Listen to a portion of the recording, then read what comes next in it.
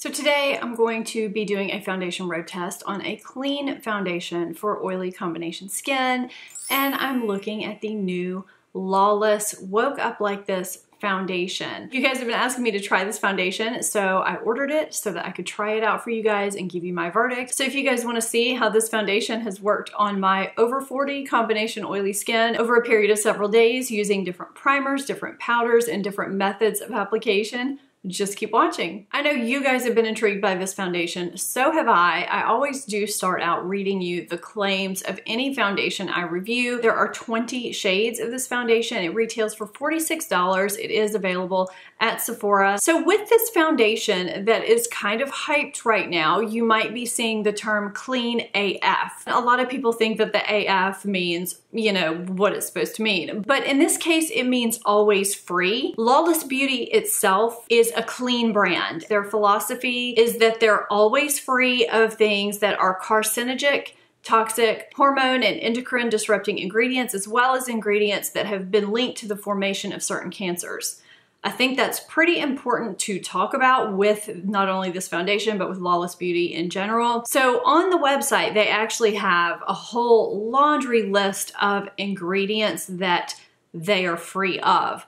And it's pretty extensive. I'm not gonna read all those ingredients, but they do say that any synthetic ingredients that they use in their formulas are naturally derived to help create beautiful, non-toxic products that look, feel, and perform at the level you need and expect them to. They also note that a lot of companies do market their products as clean, but then they replace them with ingredients that are better, but they're still toxic. So they really don't take the term natural lightly. So just a little bit about Annie Lawless, who is the founder of this brand. She is a certified holistic health coach, a yoga instructor, a lifestyle blogger, and she is the founder of one of the largest organic cold pressed juice companies in the United States. People are hearing that this is not only a good foundation in general, but it's a good clean foundation. So let's read about the claims of this foundation. It does say it is full coverage. It is good for any skin type, including sensitive, normal, dry, and combination. It does not say it's good for oily skin. It gives a natural finish with buildable coverage, and it gives a fresh, radiant finish.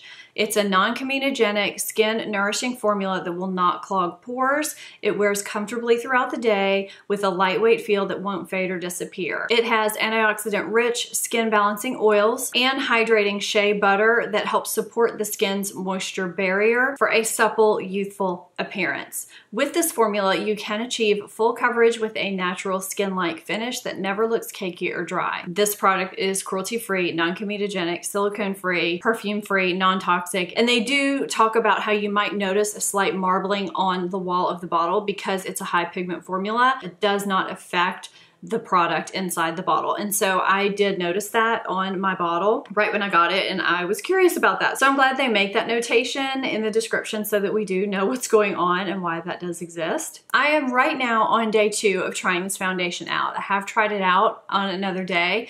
That is the day of application I'm going to show you, and the first day of check-ins that I'm going to show you. I am in the shade Sonoran. All my foundation shades are listed on my blog. You can get to them down in the description box with the link. If you feel like you might be similar in skin tone as me, you can go check out my foundation shade list and see what shades you might be in a foundation. So we will get started with the application. So we will see if this Lawless foundation holds up in this humidity and heat that I live in with my oily combination skin. So stay tuned. I feel like sometimes the camera picks up more redness than what I actually see in the mirror. I see that when I look down in the monitor. There is some redness, but overall my skin is yellow toned in real life. It is really thick. When I shake it up, it doesn't really shake. It just kind of stays like that in the bottle. So I don't know what this is gonna actually pump out like. Okay, so it's kind of thick when you pump it out, and that's what it looks like. So it does kind of run down the hand a little bit. The color looks pretty good. No primer over here, my Hourglass Veil primer over here. Let's go in. Yeah, I like the color. I'm glad I didn't go a shade darker like I was going to. I would much rather bronze up than be too dark. It blends in really nicely. I do see a sheen for sure. I always set with powder, so that doesn't really matter. Doesn't really bother me. It's nicely yellow toned, but not too yellow toned. There is some neutral undertones to it. I'm looking up close in my mirror. It covered up that redness nicely on this side. It is very dewy. I'm gonna go in on the other side, but you can see the difference in the two sides, and I did not use a lot of foundation. This is how much I have on my hand. It's slowly running down. I would not even say I used half of maybe 1.5 pumps. I couldn't quite get it all out in one pump. It kind of half squirted out. So I'm gonna go back in, but I don't have a lot on my face. I feel like it covered well. So I'm gonna go in on this half and we'll see how much of that I use on the prime side. I have a feeling I'm gonna need primer with this foundation because of how dewy it is.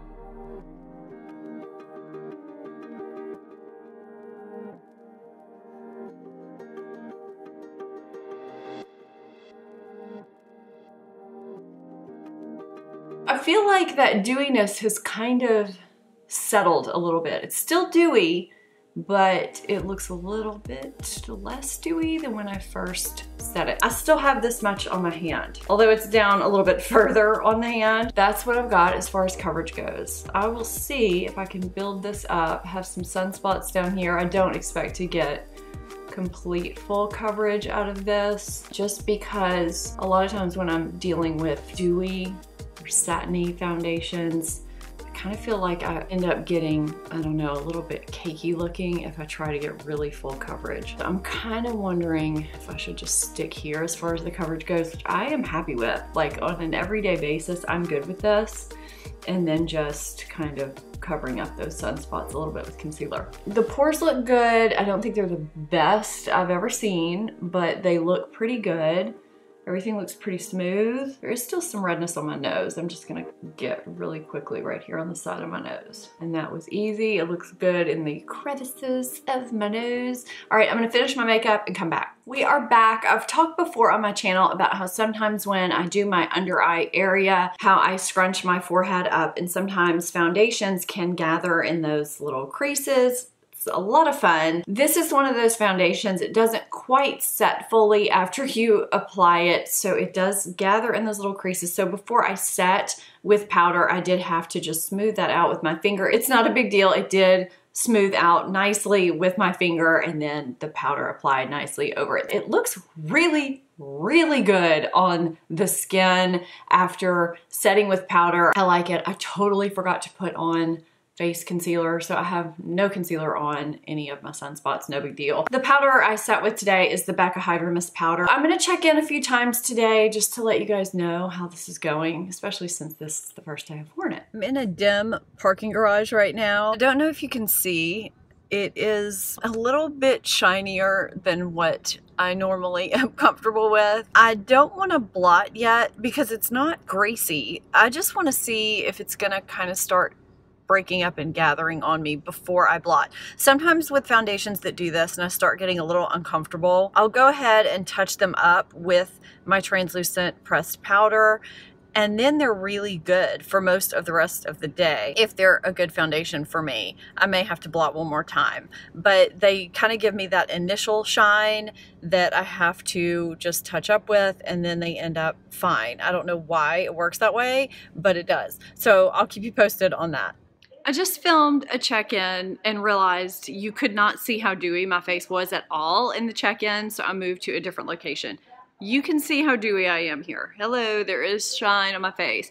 Without primer, with primer, I really don't think there's much of a difference between the two sides. You can see the mess behind me. We've been doing stuff back there. My thoughts for today are that it is dewier than what I am personally comfortable with in this hot and humid climate that I am in with my oily combination skin. But that said, even though it's been really dewy, I don't think it's worn horribly. Not as horribly as some other foundations that I have tried under similar circumstances. It has worn a little bit on my nose, but I actually did wipe my nose some today, and I don't think it wore as badly as I would normally think it would. In case you're wondering, yes, I have changed lip colors like 4 times today. I got some PR, and then I just randomly slapped on a different one. It's just been one of those lip days where I change a lot. I feel like it kind of is settling a little bit into my 2 forehead lines.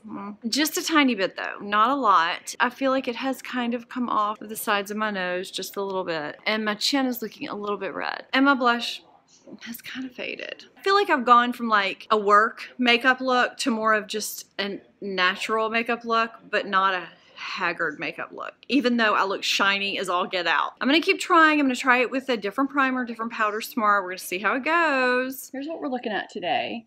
It looks good. I've had it on about an hour. It usually looks good when I first apply it. That's nothing unusual. I'm gonna wait until the summary to go over what I've done today because I really want to see how today wears. You'll see why during the summary. I kind of had an epiphany with this foundation this morning as I was applying it. I'll have more on that later, but hopefully with what I did today, we have a rock solid foundation going on, even in this heat and humidity. It's been about 6 hours that I've had this on now, and I've gotten confirmation from Brooke that it is in fact shiny pretty much all over my face.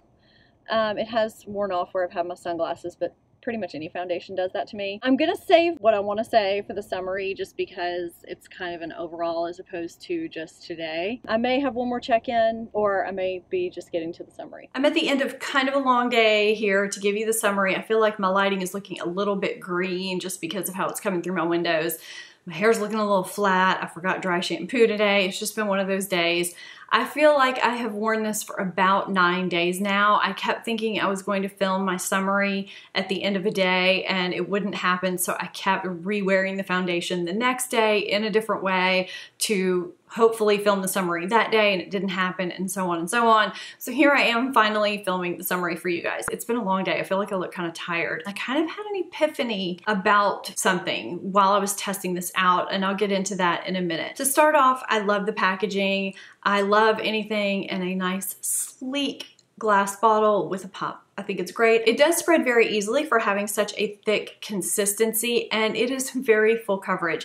I found I only needed about a half a pump for the kind of coverage that I like. Now, on a daily basis, I like light to medium coverage foundations. If you're like me and that's what you like on an everyday basis, if you're looking for a radiant type of foundation, this may not be the foundation for you. We're gonna go through a little bit more on that in a minute, but I had kind of a hard time shearing this out. I usually prefer a beauty blender when I am applying thicker full coverage foundations, or even thinner full coverage foundations, because I find using a brush just gives me a little bit too much coverage and it can be a little bit streaky and just kind of build it a little bit too much. So a damp beauty blender is my preferred method to apply this foundation, but even using that method and just trying to get a tiny amount on the beauty blender, it was really hard just to get a medium coverage with this foundation. Now, full coverage doesn't look cakey, it's just a heavier look than I like for daytime. That's just a personal preference. It does give really pretty coverage right upon application, although on me it is pretty shiny no matter what primer I use, and of course without a primer. So I always set with powder. I set every foundation with powder because I have an oily T-zone, and if I don't, I get really shiny. I did notice that when I used specifically matte primers, it looked even fuller in coverage. I don't know if it stuck to those primers more and just built up more or what, but it just looked really full, and I didn't really like the coverage on those days because it just felt really heavy. And I'm thinking about those primers. It was the Becca Ever Matte Primer and Rimmel's Stay Matte. It just depended on which primer, and unfortunately, that's really individual as to what primer works best for you as opposed to me. I mean, Hourglass Veil is normally my go-to no-fail primer. I've also found a new primer. I'll link it below, the Fleur de Vie primer. I don't have it here in front of me. I was looking to see if it was here. Both of those primers worked really well with it, but I did find that my makeup kind of faded towards the end of the day, although the foundation didn't really break up a lot. This is not a foundation that I personally am comfortable wearing all day because I get really shiny with it. It does claim to be a radiant foundation, and on me, it really is, especially in this hot and humid weather. Now, what happens with me is that after I usually complete a foundation road test or get really close to the end and I've made my verdict, I'll start to look at other people's reviews and see what they're saying. And they're all over the map for this foundation. It's a very, your mileage may vary type of foundation, and it may have to do with just skin chemistry along with the weather and the climate and the skincare and primers that we're all using. All of that works, I think, to create what is the perfect or not perfect foundation for us. This foundation consistently, no matter what primer and powder I use, and even with the setting spray, it consistently creased in this little forehead line. I'm actually going to zoom you in right now and show you. So you see right here, it's just gathered in that forehead line. And today I decided to go to town with my Gerard Slay All Day setting spray, which I normally really love because it holds up for me when I've been hot and dancing and out in the humid weather, not all at once. But I put on my primer, I sprayed my setting spray, let it set for a minute, and then I put the foundation on and put on all my makeup, sprayed the setting spray again, thinking this is it, this is gonna be the day. And I still got shiny during the day, I still had the gather foundation in the forehead lines, and I feel like it's also coming off on my chin right there. But even though it would get shiny during the day, on most days I feel like my color cosmetics looked pretty decent. There were a few days where they kind of faded, but even when they faded, I never felt like I looked horrible. I do think it looks really good in photos though. So that is something, you know, that is pretty nice about this foundation. What I've realized about myself with foundations like this is that if I wear a full coverage foundation, I'm not wearing it during the day. I'm wearing it for a special event pretty much exclusively. And if I'm going to a special event, I do not want that full coverage foundation or even medium coverage foundation to be dewy or radiant.